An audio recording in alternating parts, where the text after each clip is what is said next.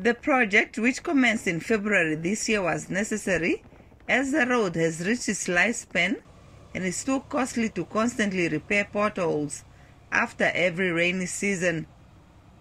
The first phase of the rehabilitation is being carried out by Element Consulting Engineers, costing $23.9 million. Road Authority is doing the overall management of the project. RA's Corporate Communications Manager Helene Philemon says roadworks are now 95% complete. What remains to be completed is only the road markings and time to allow for the bitumen to dry completely and a few touch-ups.